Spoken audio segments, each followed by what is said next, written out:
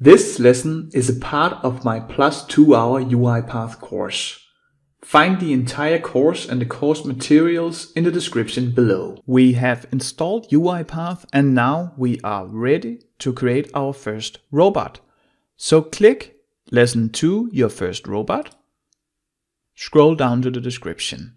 Here we need to open a new project and then we'll create a robot that opens NotePad, type something in and click enter. Type another thing in, then have a delay of 5 seconds, click File, click New Window, and then display a message box. Don't worry if you don't understand all this, I'll show it all to you so you can create it. So let's go to UiPath. To open up a brand new project and create automations in there, under New Project, click Process. Here we can give it a name. And since this is for our entire course, we can just say our UiPath beginners course, but feel free to give it the name you want. Under description, it says blank process. Here it can say our course workflows and choose a location. I just choose the default location, but you can definitely change that. Then click create. This is UiPath as it looks when we open up. We can first go to project down here. So we click project. Here we can see our project. The first one, that is dependencies, that is packages, that is installed. We can see Excel, mail, system, and UI automation. This is default packages. If we want to install more packages, that could be if we want some PDF automation, Outlook automation or anything, we go up here to manage packages, then we click all packages and we can search for just as we want, but we won't. So we click cancel. Our project here, the main workflow file is called main.xaml, and that's the only file with an automation in. Right now it's blank. We can see it here. If we open up main workflow, we can see that we have a blank canvas, and this is where we will create our automations. Let's try to go to activities and then just drag in a sequence. A sequence is simply just a container for our automation. As best practice, we always want to give these activities that we drag in a proper name. So here we could just call it our first robot. Simply just double click or right click and then click rename. So now we have a container. We have nothing in it. We can't do anything. Let's look at the process description. So we have this nice project and let's start at the end. So we want to display a message box with a message in. Let's just copy this message over. So mark it and copy. Then go back to UiPath. Now we want to have a message box, so search for a message box up here in activities. Make sure you are on the activities tab. Don't worry, you will learn these things as we almost always are in the activities tab. Scroll a little bit down and find message box.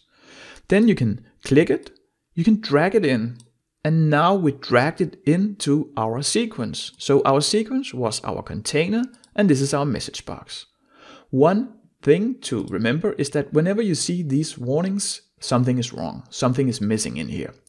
And when there's an inner warning that is in our inside activity here, then this sequence also display a warning because it says that there's something wrong in this sequence. What's wrong here is that we'll need to specify a text for our message box. And remember, we copied that. So simply just here in text must be quoted. Click here, and then to place in a text, put a quotation mark. You'll see that it automatically put 2 quotation marks, and then we can paste in the string. So this one here. Now you actually created your first robot, believe it or not, we can run. To run it, go up here to debug file and click run file. Again, click the drop down, click run file. This is just a robot with a message box that says our first robot is completed. Nothing special, but you build your first automation. Congratulations with that. Is this video helping you? Then please give it a thumbs up. that will really make me happy and improve my reach. Thank you, and back to the course. Now let's build the workflow. So we go back to our process description. Here we need to open up a notepad, and then we need to type something in. Let's first open up a notepad. To open up a notepad, we go to activities up here and find an open application. Don't worry, you will easily get all these activities within the next 2 hours. So we drag in an open application. And because we want the open application to run first, we drag it in the start of our sequence. So the order is that we open up an application now, and then we display a message box. You can see the arrow here again. That's fine. We will fill something in. To open up an application, we could either just click here to indicate window on screen. That is, we can tell UiPath that this is the application we want to open. But then we need to have that application open. So go down to your start menu, then find a notepad, simply just search for it, then click it, and here we have a blank notepad. So what you do is that you click this blue here, indicate window on screen, and now you can see that the elements here, they turn yellow, and we want to not open this browser, but we want to open up this notepad. So whenever this yellow border is around your notepad, simply just left click with your mouse like this, and here we open up the application. That's fine. We could also, if you go over here to properties, and if this properties is not shown, it look like this, you simply just click the properties here. So we click it and make sure that we pin it because we will use it a lot. So we could also have specified in the file name, but it's usually more easy just to open the application and have UiPath recognize it, like this. The selector, that is the .NET Windows Framework address. You don't have to worry a lot about this. Just notice that we have a selector here. That's it. So now we can try to run it. Usually, when we are RPA developers, we run these workflows a lot. We see if it works. And now it's not the most complicated solution, I'll give you that, but let's try it. So click the drop down up here and then click Run File. That's it. You see that we have opened up another instance of Notepad. That's because we haven't closed the first one, and then the message box came up. So click OK in the message box, the robot will finish. A message box will always pause the workflow, so sometimes it's good when we want to pause the workflow to have a message box in it. Let me close down one of the notepads. So when we want to automate in Notepad, we can see here that we have this open application, and then we have something in it called a do. That is simply just that whatever activities we drag in here, it will perform in the open application. And let's see what we need to do. So we go back to the process description. So we need to type in, this is our very first robot, and then click enter. And because now we know that we need the quotation marks, so let's copy them. So copy everything here, and then go back to UiPath. To type something in, we simply just search for a type into, like this. Then we drag it in. We need to indicate where we want to type in because we just opened the applications. Now, I know that we can only type something in here, but imagine that you have an application where there will be several places to type something in, a system like SAP or Navision. Then we need to specify it. So we click here again, indicate, and here we can see that we can type in here. We could also type in here. That wouldn't make a lot of sense here. We could type in here, here. We could choose all the elements. But choose the blank canvas here in the notepad, click here. That's it. So now we need to type something in. And remember, we just copy that one, so paste it in with a Control V, like this. So here we have, this is our very first robot, and then let's just fix some things. So here we open up the application, and remember I told you to always rename your activities. Right now it doesn't matter a whole lot, but it will be best practice when we develop complicated workflows. So simply just right click or double click, then we can say open application, delete this and maybe just say notepad like this. Here we will have it type into, and then this editable text doesn't say a whole lot. So we could try to delete it and then say something meaningful. Then we can say type into our first line maybe. Just make a description that you can easily interpret when you open up your robot later. We can also right click here and then we can choose annotations, add annotation. So here we make a description to make it easier for ourselves or our fellow developers. So we could say something like, this is an annotation. Usually you didn't want to make an annotation to all your activities because this is pretty trivial. We can see that we type into our first line and we can see what's going on. But with some more complicated activities, we want to give it an annotation. Again, we can try to run the robot and let's see that it actually works. So we will delete this or close it down rather, and then run the robot. So again, click the drop down up here and then click run file. We open up a notepad and we see that we typed in, this is our very first robot. Then our message box came up. That's fine. We click the message box, our robot is done. Let's go to the next step in the process description. Here we want to click enter after this one, and then we want to type in, this is still our first robot. So copy this one here, that's very simple.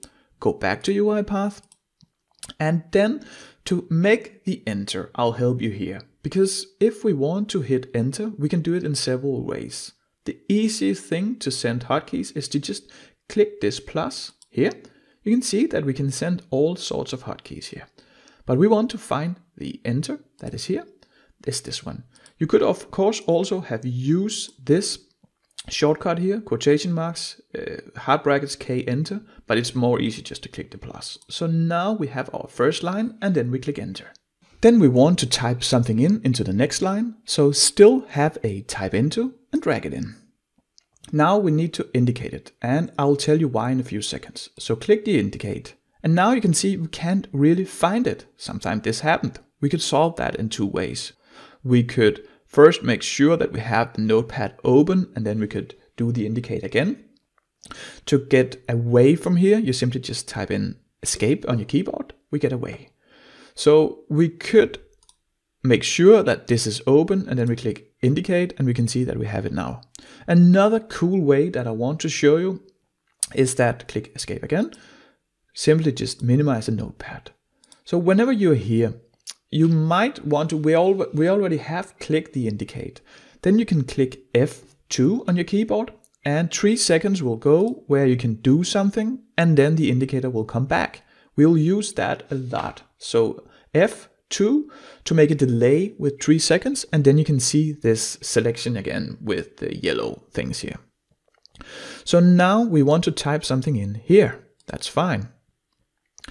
And what do we want to type in? We already copied that. So Control V, paste it in. That's it. So now we have 2 lines. Let's try to run it again. So close down the notepad like this. We won't save it. We don't need it. Then we run the file. We open up a notepad. This is our very first robot. This is still our first robot. So far, so good. Then we click OK. So now we have a robot that can type something in. It can send keystrokes. It can open applications actually as well. And we have a message box. But we still miss something. Let's create the last steps in one sequence. So we have a delay of 5 seconds. Then we click File, New Window, and we already have this message box. So go back to UiPath. The first thing that we need to do is that we need to have a delay, and then we click File, New Window. That's it. So right after this type into, we can rename that as well. So we can say type into our second line, like this.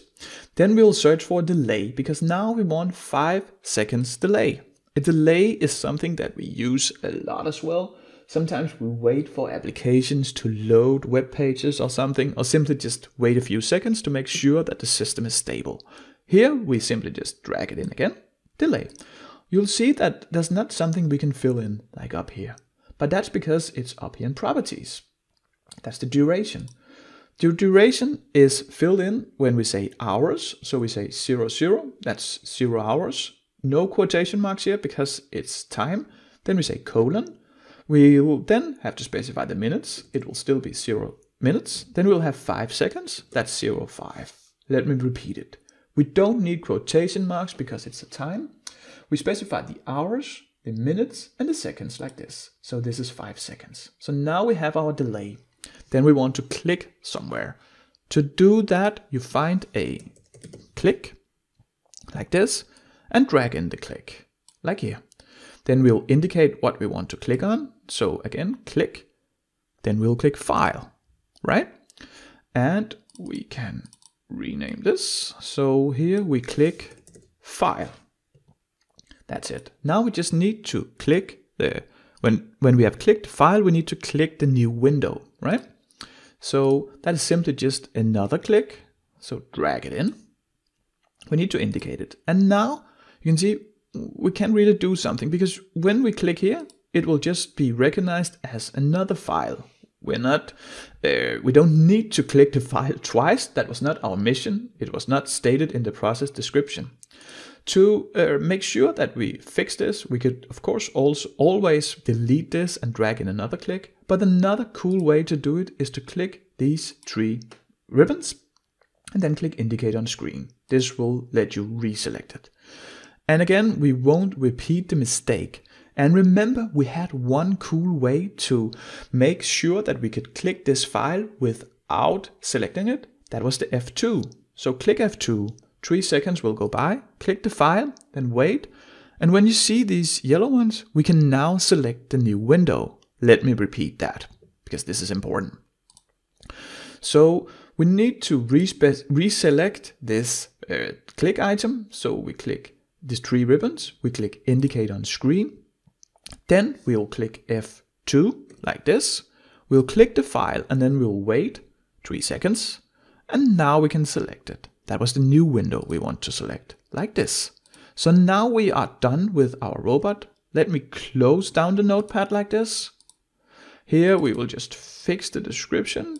We will say new window. Again, these descriptions, they are not mandatory. I'll recommend you to do it to get in a good habit of doing so, because this is very important. So now we should be done. We can try to run it, but let's first inspect it. We open up a notepad. Then we type in a line of text. We type in a second line. We made a delay of 5 seconds. Then we click file. We click new window. And remember, we had this nice F2, so we could have a delay of 3 seconds. We use that here. And then we have our message box. Let's try to run the robot. So we click the drop down and then we click run file. We open up Notepad, we type it in. We have a delay of 5 seconds. We click the file, we click new window. We see that we open up a new Notepad. And then the message box with the finish message came up. Congratulations, you built your first robot. You could follow a process description and you could actually do some very complicated things. Wasn't that easy? Click the video to the left to go to the +2 hour UiPath course. Or click the video to the right if you want to learn the UiPath reframework, which is essential if you're going to build UiPath robots.